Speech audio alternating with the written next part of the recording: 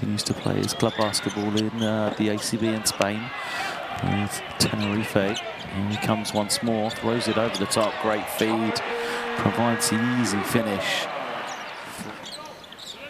As Granger now loses his man, forces Lindo to stumble, but more importantly makes the jumper.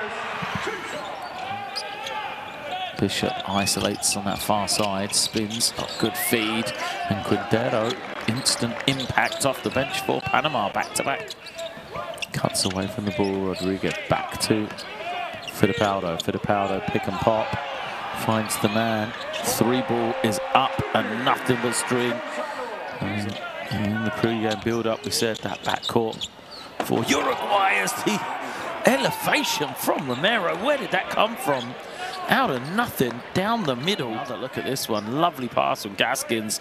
Rodriguez is there. 13 points personal now for Jason Granger.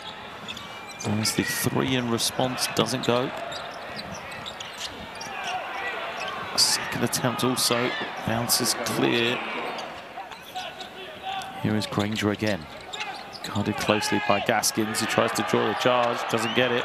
5-on-4, Fittipaldo makes the 3 and he's fouled as well. Frustration for Panama. Romero now hands it off. Sanchez to Rodriguez. He fires it up and continues the hot shooting from that first half. That's why he's been inserted into the lineup. And it is Rodriguez getting to the inside. Romero following up. That's why he's so important to this team. And what a start for Panama. And it's been quite offensively. Bruno Fittipaldo still making things happen. There he is, finding the short roll, and again, just great basketball from Uruguay. Martin Rojas with the pass, Cedes with the finish. There's a 20-point margin that they have to overcome as well. Fittipaldo is in, goes off the glass and scores. That's summed up the game really, hasn't it? Just great execution. Another ball into that high post. And it's caused them some problems. Still recovered by Atencio. And he will, frustrated, slaps the padding on the basket. And a timeout coming because number 13 for Panama.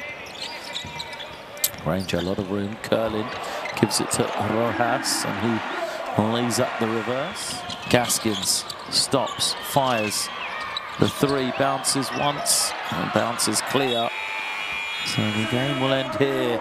It is a Uruguay victory to start off their campaign.